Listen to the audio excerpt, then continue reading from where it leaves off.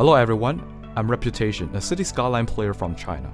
I upload my tutorial and city simulation videos on my YouTube and Bilibili channels. It's a great honor for me to collaborate with Paradox Interactive today to bring you guys a tutorial about this game.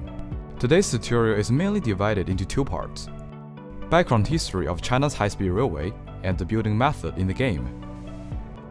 China has a large population and frequent people flow, so there is a huge demand for high-speed railways. Due to the various climate conditions and geographical terrains, constructions of the high-speed railways encountered unprecedented challenges. So, high-speed railways for different climate conditions and terrains are thus constructed, such as Harbin to Dalian high-speed railway passing through -40°C North Frigid Zone. Hainan high-speed railway, world's first island ring-shaped high-speed railway, passing through tropical and typhoon-frequent area. Lanxin high-speed railway, which passes through the Gale Zone and Gobi Desert.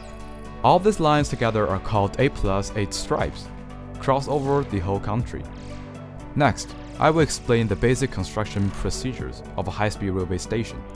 First, start with the track, lay multiple parallel tracks, and then connect them with the main track.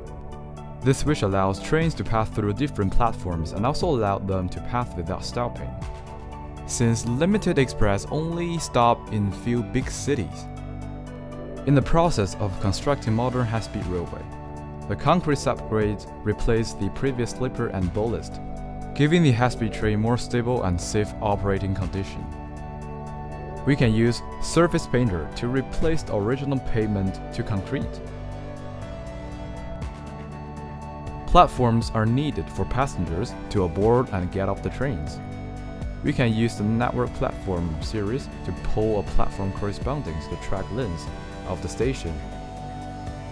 The distance between the platform and the road tracks can be neither too close nor too distant.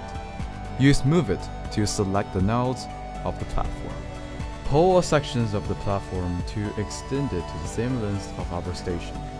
Of course, you can also choose to add assets such as a roof or canopy above the platform to make it look more realistic. We can search car awning on the workshop to be our rooftop. For modern high-speed trains, overhead cables are essential. We can place different steel frame sets to support the cables. Use prop precision, prop sniping, prop line tool. Select the right intervals and place them along the lines. It can also be found on the workshop by typing Japanese railway prop pack made by Ronix 69. Railway signals make your station look realistic, and it also provides more function for our station. Signal lights indicate whether a train track is open or closed. The only thing we need to do is to place the pre-selected signal light assets on the side of the railway. Besides this, you can also add elevator and escalator assets for our station. We can search the word escalator on the internet and download the pack made by Siny, and also we can find the elevator made by Ronix 69. And this is how I built Chinese high-speed railway stations. In the next video, I will teach you guys how to build a high-speed railway lines and the things around it.